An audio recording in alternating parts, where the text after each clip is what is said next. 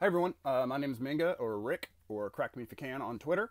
And so I am here to give a talk at the Password Cracking Village on sort of on the not really the research, but on the what we have just sort of observed by cracking passwords for places that have password policy at 12 or greater. So essentially, I am a password cracker. That is my job. I'm also a penetration tester at CoreLogic. I started Crack Me If You Can coming up 10 years ago now, and so we still run that. If you look at the old Hashcat or John the Ripper rules called, the CoreLogic rules or whatever, that was something I published 10 years ago, and it's now embarrassing or whatever. When I'm not doing Crack Me If You Can, I'm usually on Team Hashcat for other password cracking contests. So that's that. So, jumping right in. So in 2015, I gave a talk, and it's on YouTube, and it was called, What Would Fix Passwords? Some weekly password audits, pretty graphs to prove it. And it was a haiku, and no one thought it was funny. I thought it was funny. But so essentially, to spend just a few minutes wrapping it up, because it's important on what we're going to talk about today. So, essentially in the 2015 we talked about weekly password audits, okay? And so this is like kind of what I do for a living, all right? And so we have enterprises and we audit their passwords every week and give them reports, or it's every month, or it's a few times a year, or whatever it is. So essentially the way it works is we put a machine in their environment, full disk encrypted, it's all locked down. It dumps the NTDS, it dumps the Active Directory, the raw file. It's encrypted again, and then smaller subsets of that, like the password hashes and some of the other informations, will then leave the corporate environment and go to our environment. From there, we send off just the hashes to our GPU machines. And so we don't use cloud machines. Everything's owned by us. And we have a whole bunch of them all working all at once. And that's how we do it. And then we deliver a report. So a key thing is the fact that we are actually grabbing the raw ntds.dit. And so that gives us it's the entire database for Active Directory, and so it gives you the last login times, it gives you the password age and everything, the last time a password's been changed. It tells you what groups a person's in, and we're going to use that information, and I'll show you sort of how we use that information, because we're going to use that as a metric to see what's changed over time. So, and then the reports, because we have the full Active Directory database, we can we know the policy for the passwords, and so we can report on any violations. So that's kind of the gist, and we're giving this is an update to that because we found something new, because we had been doing these weekly audits for years, and then all of a sudden, overnight, something happened. And that something was our crack percentage started dropping. And then the next week, it dropped more. And then the next week, it dropped more. So we're like in a panic saying, oh man, there's something wrong with our software. Something's happened. What's going on? Are we extracting the hashes just right? And it turns out they rolled out a new password policy for all their users. And it was 12 characters, as opposed to the normal, 8 characters with the upper lower special digit, or you got to have 3 of the 4 and everything. So what I want to show you is, so we started in 2015 and now it's 2020. I want to show you graphs from 2017, okay?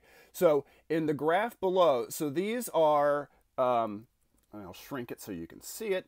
So recovered users' passwords. So you can see, so down here at the bottom, this is 2015, and you can see when we very first started, we were about 80% cracked, which is average. That is average, if not a little better than average. Okay, and you can see there were about 3,200 accounts. And then over time, as we go to the right here, actually can't see my screen over here, but you can see it mostly stays the same. I gotta scroll back, I'm sorry. Okay, there's a little dip there. So these are the first 2 years. And the reason why you're not seeing their crack percentage go down is because they weren't requiring their users. They weren't telling their users your passwords are being cracked. Okay, they weren't doing that.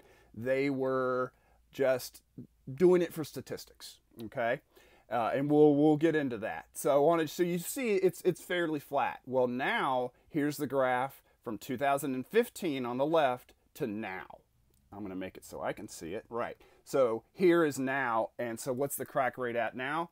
It's at 50%. So they've gone from 80% cracked to 50% cracked, okay? And so the amount of cracks is down to about 2,100 or something along those lines. So what changed? Okay, well, we talked about they went 12 character minimum. We knew about that. But something else changed where they started telling their users. They started, telling their users about, about their crack rate and, hey, you need to fix this. And then additionally, administrators, all administrators had to have uncrackable passwords by policy, okay? So this is the effort it makes, or this is the difference. Right, so we were talking about the percentage of change over time of the users, but we also need to talk about the administrative users. So this graph here shows the changes between 2015 when we started and the end of 2017. So this was before major policy went into effect, but you can see the crack percentage goes, from 2000 the crack percentage goes from about 75% crack ratio, down to single digits, down to maybe 10%. So this was essentially what the first few years were. It was fixing administrative passwords. Okay, so the regular users, not too much in the way of things were changing, but their main drive was lowering. So just in about 2.5 years, they were able to get the administrative down to single digits. Okay, so now we go from 2015 to now. Okay, and so this is a 5-year gap you're looking at here, and you can see on the far right there. There are weeks where we crack no administrator passwords, okay? Because what they do is they actually, if an administrator's password is cracked, that user is emailed automatically by them and said, hey, your password needs to be changed, okay? Now, they once they have an uncracked password, it can stay that way for 100 days, but it has to get to the uncrackable state, okay? And so, it's to the point now where, I'm constantly just trying to get one crack for administrative passwords. It's that hard. So this was pretty interesting, and it makes perfect sense. So this is a graph between 2015 and 2020 of policy violations. Notice how there are no policy violations until the middle of 2019, okay? So when we were talking about how they were 75% cracked, those were perfectly valid passwords. There were no policy violations. There were no 7-character passwords or anything along those lines. But all of a sudden, right here in the middle of 2019, all of a sudden there's 550 policy violations. And that happened overnight because they put in the password violation, saying, nope, the new policy is 12 characters. And so you can see everyone got their thing saying your password doesn't fit policy, and then improved. And so now they're floating around 80% violations. Now, it looks bad because they have all these more violations of password policy. But now they know exactly which accounts have passwords that aren't 12 characters. And that was something they did not know before. And now they know. So all this whole area, and this is the whole thing about password policy, and I've done a lot of talks about those, is they don't make better passwords. They don't, okay? So that's that's pretty interesting.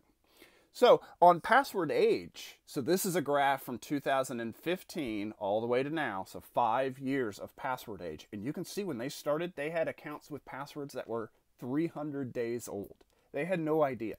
Okay, it was just up to the user, like, oh, well, domain policy says they have to change their passwords, so surely no one has a password that's 300 days old. Well, what about, consultants who didn't log in, or system accounts that were created and then passwords were never changed? So once they started tracking this and we started reporting on it, you can see how the improvement, like, it goes down to, oh, the average age is 200, and then kind of goes back up, and then right at the end of 2017, they really kicked it into high gear. And now, their average password age is always at 100. Well, take a guess at what their requirement is for password age. It's 100, obviously, because it shows you. And so they've actually had this under control for 2.5 years now, the average password age. So kind of going along with that, what's the average password length? And this is actually the minimal password length because it's an average based off the total amount of accounts. So even when we started in 2015, the average length was almost 10 characters, which sounds great. It sounds amazing. I mean, it sounds like, oh, they must have totally uncrackable passwords if the average length is almost 10. Well, you can see that's not the truth. And then right here in the middle of 2019, you can see the password length, the average shot up because they set it to 12. And then over time, everyone had to change their password to meet 12. Now, there is a slow incline, very slow, an average password length over a period of 4 years, but it's not even, it increases from 10 to 10 and a half or something like that. So that's it for the pretty graphs. So the next thing I want to kind of go into is the topologies or the patterns of passwords. Right, so I want to talk a little bit about the patterns and topologies we've seen because I've done another talk around the software package called Pathwell about topologies and patterns of passwords, and these are the kind of things like with -A3 and Hashcat you would use. So in 2017, so right in the middle of this 5-year window that we're talking about, these were the most common pathologies here. And so you can see, the first line, the most common one, it's 1.36 of all passwords cracked is just 6-letter word, 2 numbers. So you can see it's length 8. It's got 3 of 4 categories. It's got upper, lower, and digit. And then you can kind of go on down the list. And so, 1.36%, 1.26, and you can see for the most part, these are just words capitalized with numbers at the end, or words capitalized with numbers and specials. So this is totally what we see in every enterprise ever. So what was interesting was, well, what about in 2020? So after this policy has gone into effect, where now you have to have 12-character passwords, and now you have to have all 4 character classes. You need upper, lower, special, and digit. So it's sort of a mixed bag because you start looking at it. So the most popular one with 2% of the cracks is just a word followed by 4 numbers and a special. And in this case, for the 4 numbers, we put the year, the current year, and the special. The most common special of a password is always exclamation point. So now it's 2% of the cracks. But remember, or maybe I haven't said, we have 1,000 less cracks than we used to in the data. And so now it's 2% of cracks, but it's less cracks. But you can see the top 6 masks are longer. But for the most part, it's just a long word, number special.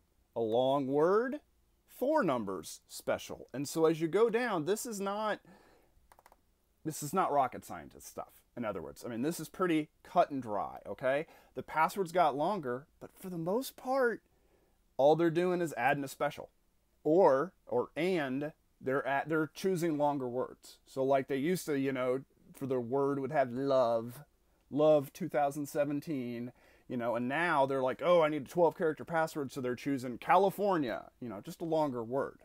So we know as password crackers that, I mean, it doesn't matter what the word they use. What matters is the changes they make to those. So you start looking at this, and there's not really too much to see. Now, the good thing is that these topologies, okay, so these are really common. These are so common that I published a list of the top 100 most popular topologies. And for a corporate enterprise, they almost always work.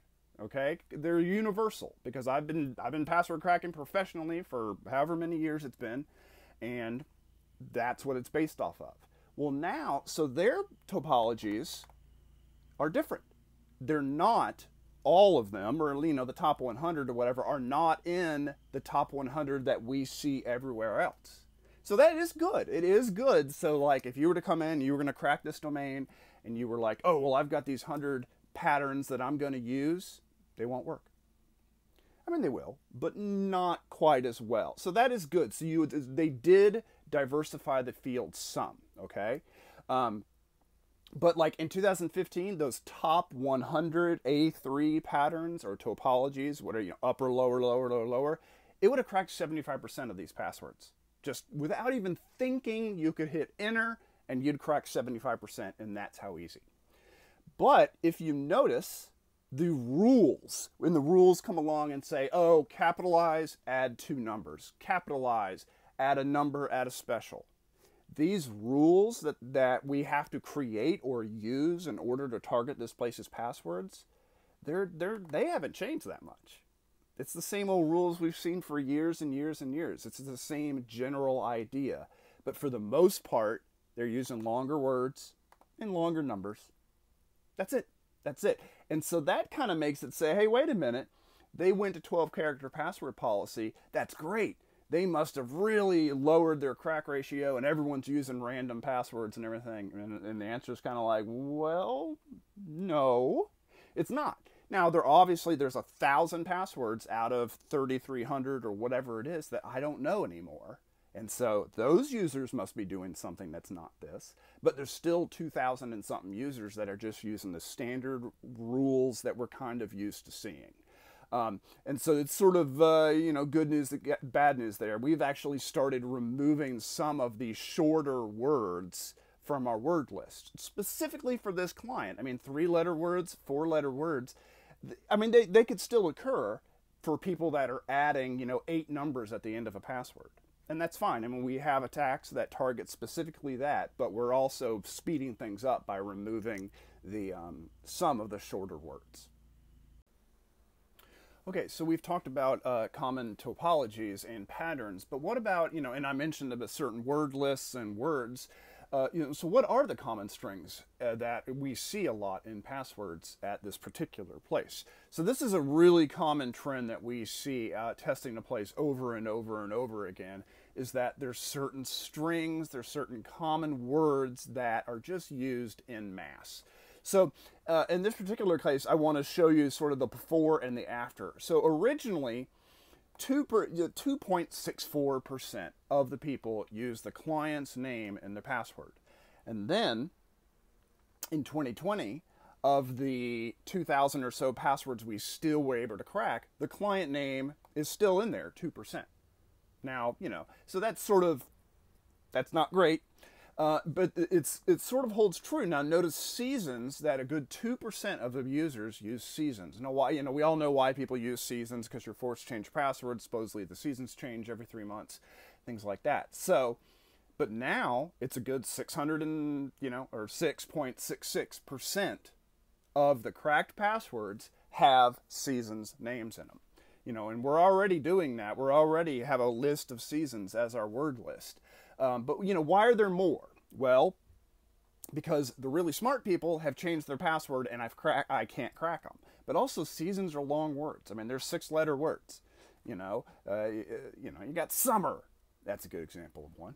Then you go down to months. It used to be months were 1% and now it's 1.46%. Well, why more? Because months are long words that are easy to remember.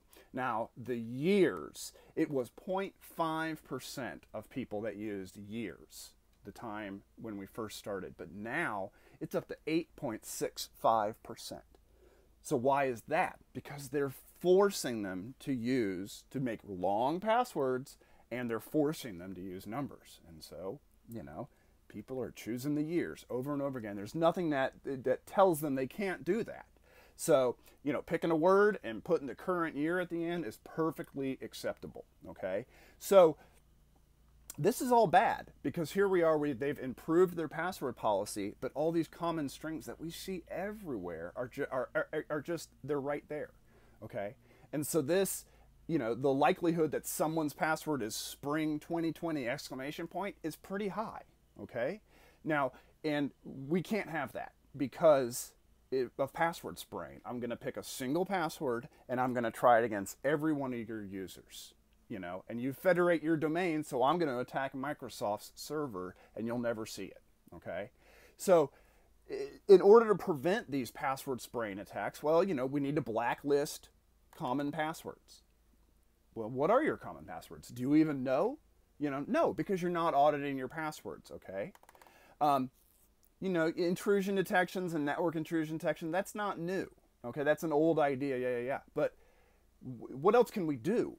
Learn what your passwords are doing, what your users are doing.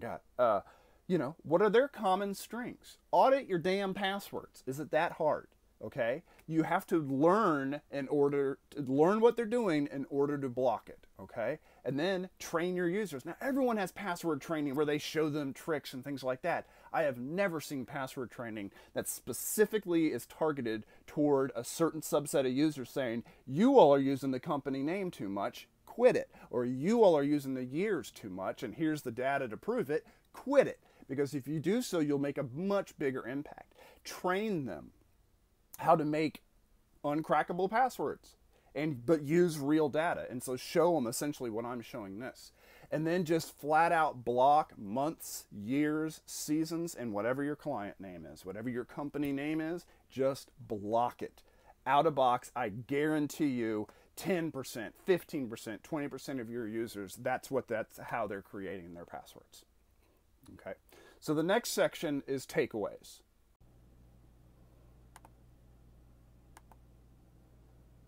Right, so some of the takeaways. So, like I said previously, there's 1,000 passwords that we essentially no longer know, okay? They don't fit under normal passwords that we're used to attacking. We've tried brute forcing, we've tried A3 patterns, topologies, even the ones, that are 12 or 13 characters, standard word list and rules attacks, all these things. So there is a big positive here. They went to 12 characters, and out of it, they got 1,000 passwords that we cannot crack. I mean, we can. We get new ones every week. But it does raise the question, what do those 1,000 passwords look like? And that is essentially what Crack Me If You Can is in the year 2020.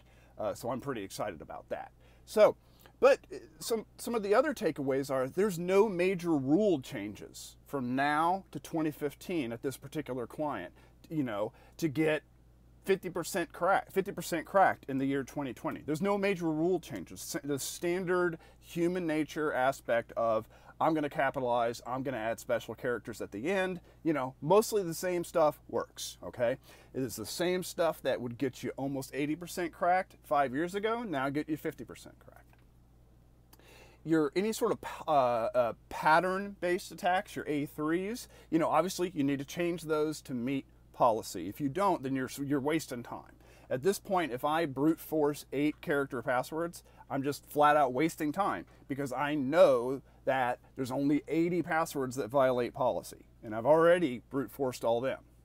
You need longer words, okay? So, most of the words in my word list, I mean, obviously there's tons of them, and there's some that have been collected from all over, but I'm seeing more and more where people are using 12, 13 character words that might be rare, but they're coming into providence because people need longer passwords. The idea of adding numbers and specials to the end of a password, I mean, we've always had that, but you may need to increase your rules. So, I'll run, add 4 numbers and a special to every word. I always do that. And add 5 numbers. Okay, well, and then you get ones where it's like append 6 numbers and a special. That starts to take a while. I mean, we're dealing with NTLMs, but it still starts to take a while, especially if you have bigger word lists and things along those lines. But in this instance, there are people that still want to use their 6-character word, like their kid's name or Austin or Boston, the city where they live or whatever, and they just want to change the numbers at the end. So you need to start incorporating those rules that apply more numbers at the end, in the beginning, in the middle, and everything like that.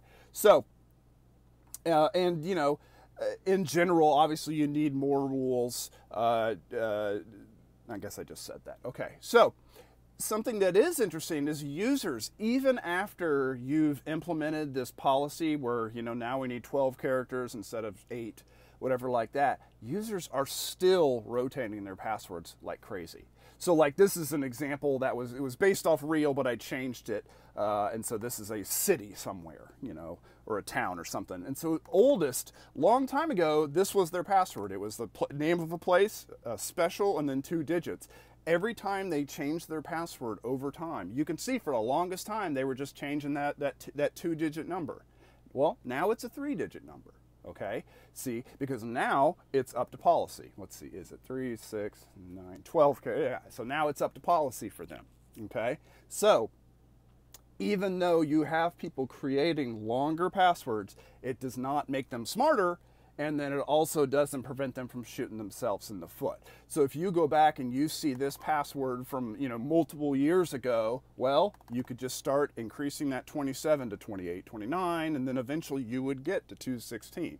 And so longer passwords don't make your users less stupid, okay?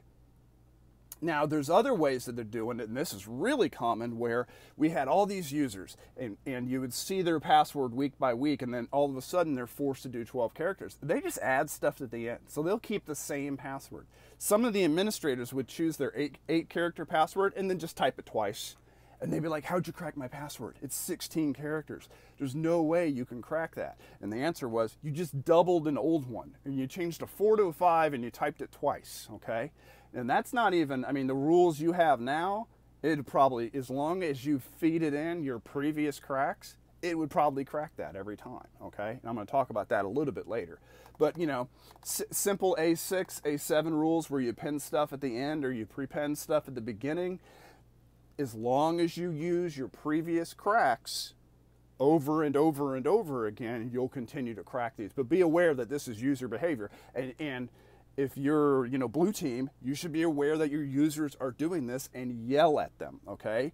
And so that's what this place did, was they actually were like, hey, we had multiple instances where administrators were like, hey, how'd you crack that password? You didn't crack my password, you cheated.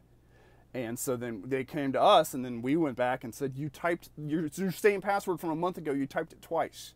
And the person was all defensive or whatever, and you know, accused us of cheating. So, okay, so does the existence, or forcing users to do longer passwords, does it mean you don't need password changes? Because that's the whole thing that's going on right now, is they're saying, oh, well, if people use 16-character passwords, then you don't need to force them to change your password.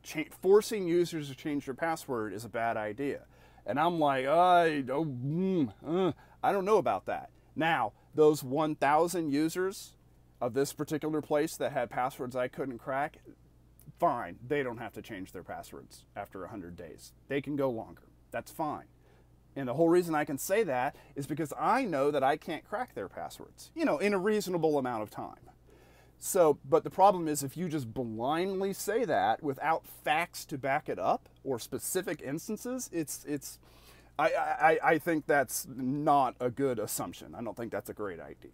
So, you know, and so, you know, enforcing longer passwords doesn't make miracles. It's not magically going to happen where, you know, your users go, oh, I should use a random password. Okay. So, and this section here kind of shows you an example of where if you have a user and they have a pattern in their mind and they think no one's looking, then even if you increase the length or the complexity, like, they're going to keep using the password. So if you say length 8, they're going to do sum 2020. Okay, well, you have to do a special. Then I'm going to do summer 0 exclamation point. And then 10 digit. Fine, I'll put the year, okay? And they're just going to keep changing it. You make it 16 character length and require 2 of each category. Fine, summer, 20, exclamation point, exclamation point. If they're in the habit of doing that, of constantly, you know, putting the seasons or whatever like that, doesn't matter what length you do, they're going to do the same dumb thing over and over and over again until you do something about it. And if you're a password cracker, take advantage of this. You know, 10 years ago, we had a whole, in Crack Me If You Can, it was all these seasons. Well, guess what? That stuff still holds true until a place goes and blacklists all the seasons and it's gone, okay? So, you know, if you're trying to protect your environment from these things, understand your users are doing this. Your users are using the same pattern regardless of length. Now, not my users, yes, your users, okay? And crackers, take advantage of that. So, kind of closing up from the recommendation side of things, you know, should you increase your password length to 12 or 15? Yes. Even though I'm bad-mouthing it, I'm still saying that in this place where there's 3,200 users, 1,000 of them now have uncracked passwords. So I'm saying, oh, these idiot users are doing the same thing over and over again. There's still 1,000 of them, and that was 1,000 people that were using crappy passwords before. So that is a third of the company. So yes, do it, okay? And then the next thing is audit your passwords. Why is this so hard? I do this for a living, and it seems like 2/3 of my job is convincing people that it's a good idea.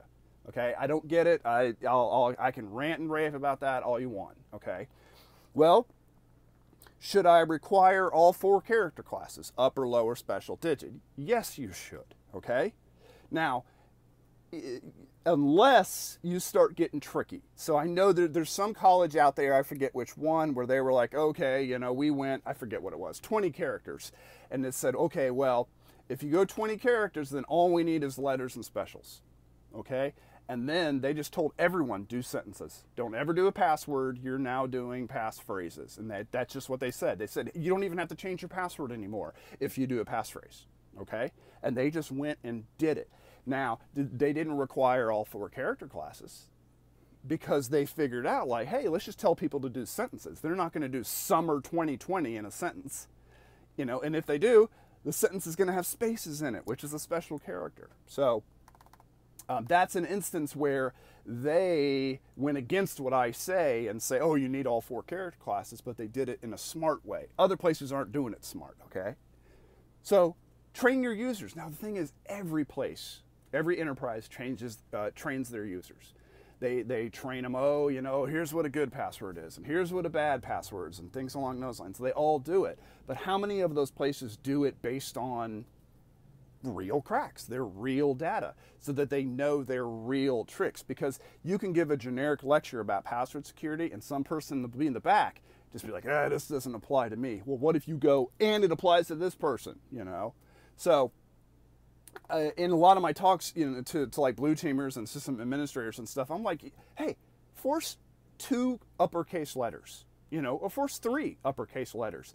Even that will throw people for a loop, and they can't do summer 2020. They'll be like, which letters do I capitalize? The first 3, you know? Well, on a side note, if you're a password cracker, that's a pain in the butt to crack. If people start putting passwords in random places, because we're used to capitalize that first letter, or we're used to inverse the entire capitalization of the word, or lower the entire word, or upper the entire word. Okay. Now, obviously, there's ways to do it where you can go and, you know, do every single capitalization, but for the most part, we don't do that for every try. Okay. We do it some, but as soon as places start putting in requiring 2 uppers or 3 uppers, you're throwing us for a loop. Okay. You know, recommendation, I already said it was, you know, seasons, years, months, company names. Do it. Okay. Now, the one thing I didn't talk about in this meeting was when I showed the percentage of how many users were using seasons and stuff like that, I left out a really big one. This place has a kind of a default password. It's kind of like the known password that, you know, Help Desk doesn't use it anymore, but it's like, oh, hey, I created your account on that system, and it's using, you know, the password, and it's a complex password that everybody knows. Well, when we started, 20% of the company used it, you know, and now no one uses it, but there are big groups of people that took the old password, the old secret password that's known throughout the company, and they added stuff at the end because they think no one's looking. So find out what these passwords are that are in use by tons and tons of people and tell them don't use it. Another recommendation, the admin complexities should be harder than the users. And that's what this place did, and it worked. Took them a while, you know, it should be, you know, make it be 15 characters. Make it be 3 specials, or make it be 3 capitals. Even something that trivial will trick people up, okay? Now, you still need to audit, and you still need to confirm and crack their passwords and make sure they're not doing something stupid. We've had other places where administrators are going into their account as admin and resetting their password back to the original one, violating policy. We can see that in the history. You'll see 24 passwords in a row that are identical because they're going in and being like, well, I'm not changing my password, so you have no idea what's going on. But it, it definitely, and another big one, which is really hard to enforce, if administrators have a regular account and an admin account, they can't be the same. Okay. So, kind of wrapping up other ideas, you have to do something to break the habits of your user. So everyone's like, length, we'll go 12 characters, that'll break their habit. And it does kinda, but not enough. And so that's why I'm saying, require 2 capitals or require 3 capitals or anything to break human nature, okay? And you'll start to see other sites that do this and say, no, your special character is not in the first half. Or it's, all your specials are at the end. You need to disperse those. And you're starting to see that. What this place did, and I highly recommend it, was public shaming of administrators. Here's an email to 20 administrators. These 3 people have passwords that were cracked this week. How many of those 3, how many people you think changed their passwords so their name wasn't on that list again, okay? And then when it comes to users, you got to tell the CEO that their password stinks, okay? You got to tell the janitor that their password stinks. You have to audit and you have to do something about it. If you don't want to actively shame them, then you have to do something in policy that says, no, you can't use the city that the company's in, and you start essentially blocking those types of things. One of my favorite things to do as a password creator is to use a colon in a password. And I do that purely to annoy password crackers. And in the contest a few years ago, I made 1,000 plain texts that all had the colon in there, and it drove people crazy. So that's it. Once again, my name's Minga. My name's Rick. Crack Me If You Can on Twitter. I run the Crack Me If You Can contest. Please check that out. It's the 10th year of the password cracking contest. Hope it was good. Thanks a lot, everybody. And if you haven't noticed, I'm covered in sweat because I'm in an RV at the beach right now, which is the best way to do DEF CON ever. Thanks a lot, everybody.